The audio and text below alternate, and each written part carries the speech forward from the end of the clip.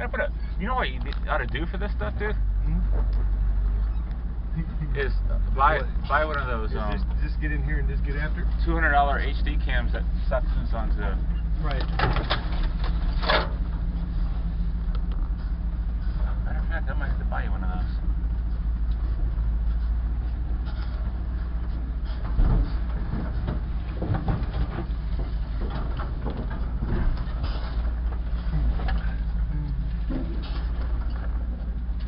What do you think, huh?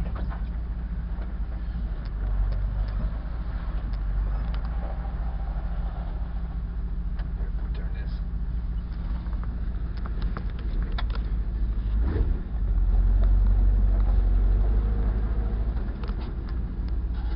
We're following Heath there. Heath knows where all the trails are and all the good stuff is. What's he doing?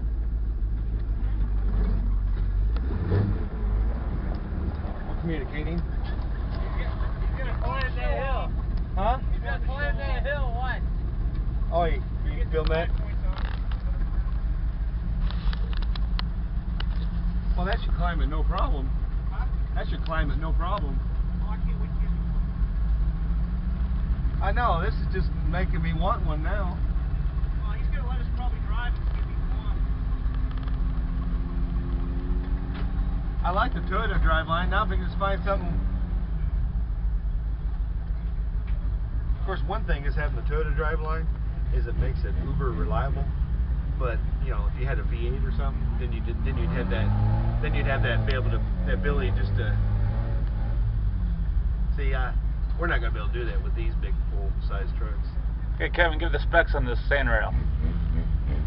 The specs on it, I don't know. It's got a 22R out of a early 80s Toyota pickup. It's got FJ80 axles, just standard 5-speed transmission. It's got a double transfer cases, so you get super extra low range. I think it's got 38 or 39 inch tires on it with bead locks.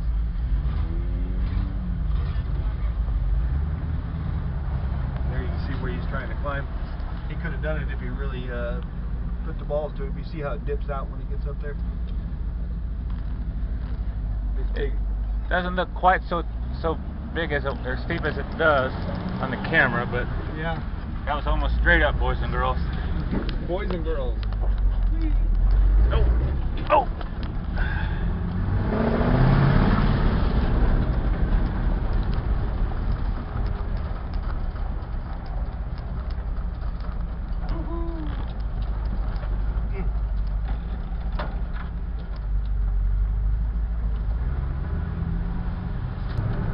Now we're getting back over to the area where we normally ride.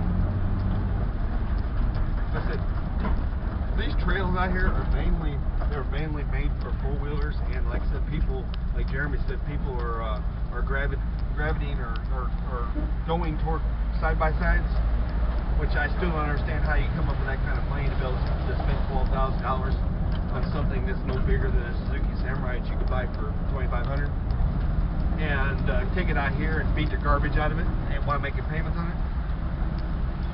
I mean, there'd be 10, 12, there'd be a half a dozen of them out here at any given time. Like he said, you know, there wouldn't be $5,000 worth of trucks parked in the parking lot, but there'd be $80,000 worth of four-wheelers out here.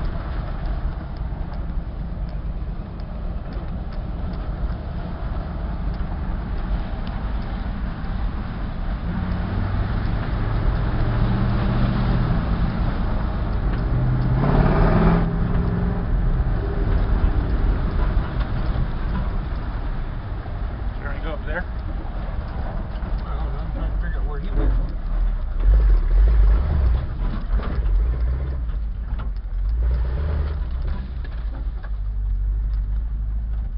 Where did he go?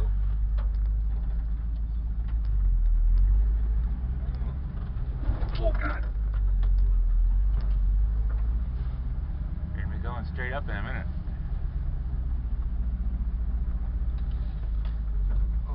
We can go through there. We don't have a choice now. Oh, we don't? Oh, there's Heathmobile. I guess we have no choice. Floor it.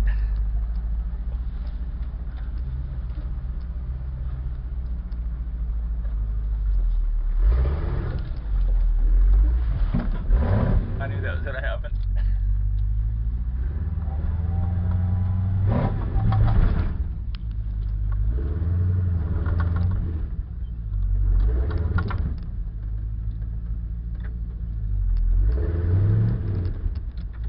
Damn cross member.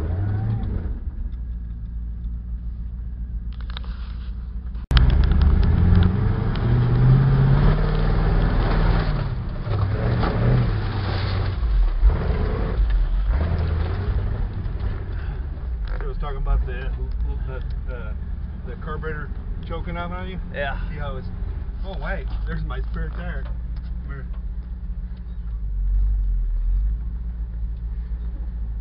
Yeah, just slide back up. Really? It will? I guess it will. Yeah, well. Yep, there it is. I was putting the spare back. Yeah, that was almost straight down. See, it almost died there. That's the only drawback. If Sweet. you really get into any off-kilter stuff, then the carburetor will choke up like a son of a gun.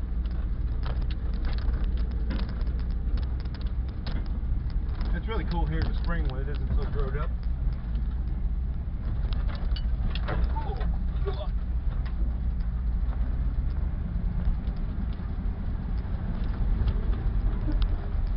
Man, I remember climbing up that one and killing it at the top.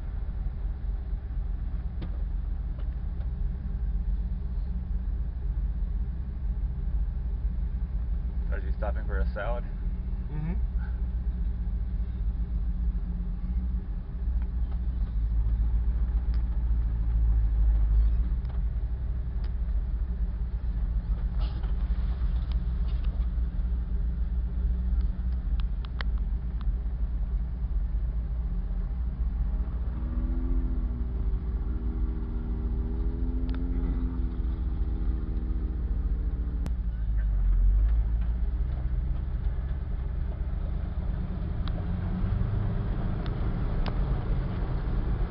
Oh yeah, this side here ain't getting nothing.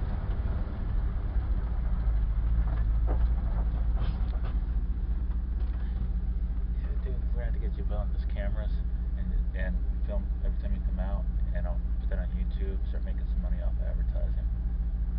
Yeah. Not to mention it'll be in HD too.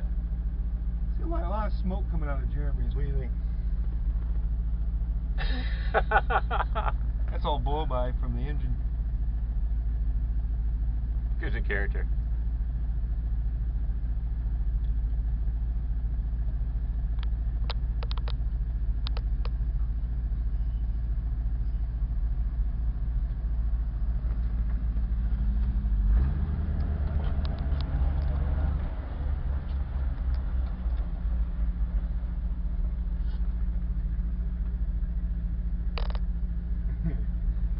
I like his fan idea. He's pretty ingenious. His girlfriend, he drives his girlfriend's mother's turbo bug, 99. It's almost.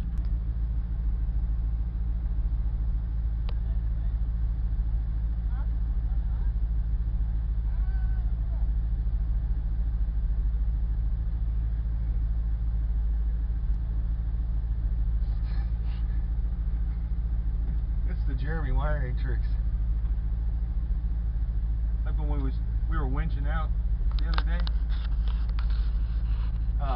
A couple times before we were out here or whatever, and he didn't have the winch hooked up to the battery. So I was having to hold the cable on. It was getting really hot, holding the cable onto the battery.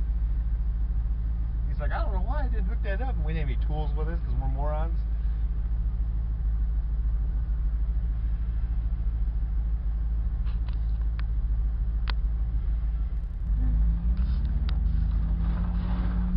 It's Liz!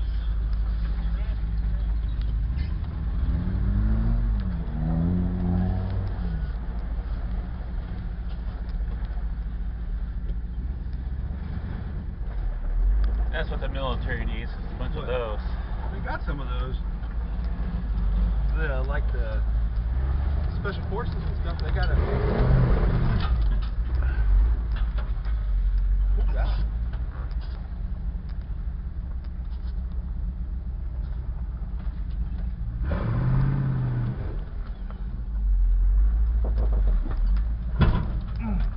That's dragging the bumper. That's why I need to recess the rear bumper so you get better departure and approach angles. In the front, I need to change the front one too and put like skids under it because I've gone down before, bam, because the bumper catches, or go across something and the back drops and then the rear wheels are off the ground because the bumper's still on the edge of the thing.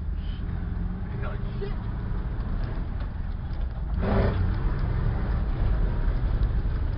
Oh, yeah.